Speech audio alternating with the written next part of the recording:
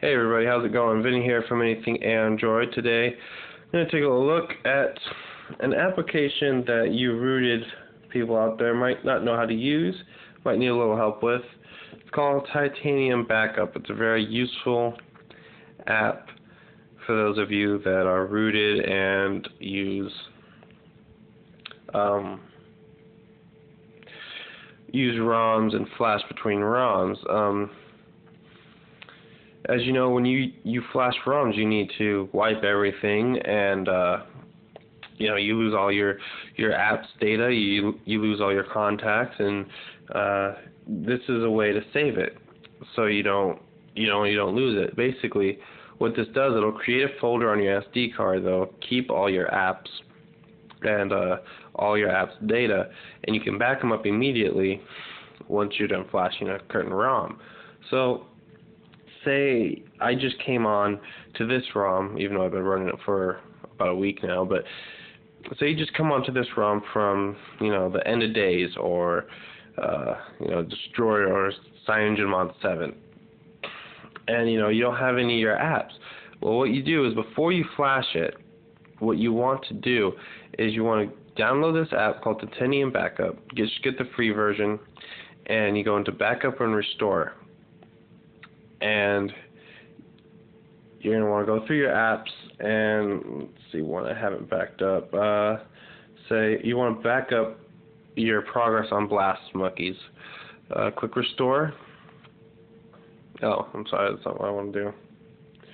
You want to click Backup, and it will back it up immediately. And see right here it says backed up Blast Monkeys. Backed up, clear that.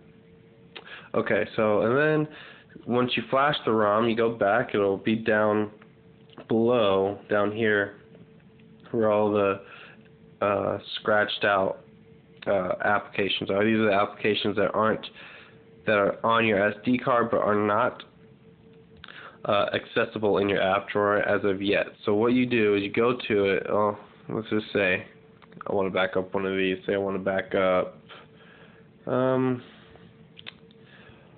I'll back up Angry Birds. Okay, so we click Restore, and it's either app only, so you start all again, or you can do app plus data. So you click app plus data.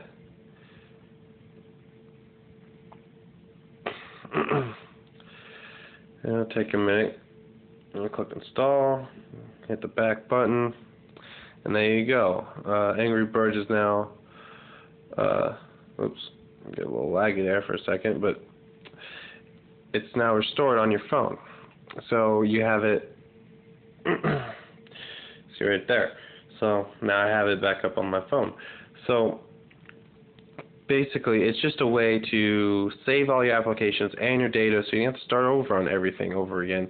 And you can save your contacts in this as well, so you don't lose all your contacts every time. It's just a very useful application. It's basically an essential to have if you're flashing ROMs. If you're not flashing ROMs, then obviously you've probably already left this video, but here's an overview of it. You have to have root access, so you have to be rooted for this. Also, there are a few things here. I mean, you can set it so you can set it so it restores everything every day or once a week, or you can set it just to run once when you're about to run a ROM. Just backs up everything, restores all your data, and then it'll say complete. It'll take usually takes me a good 20 minutes for everything to be backed up, and then go ahead, flash your ROM. If the ROM didn't come with Titanium Backup, just go into the market when you completed setting up your ROM, download Titanium Backup, and everything will be there.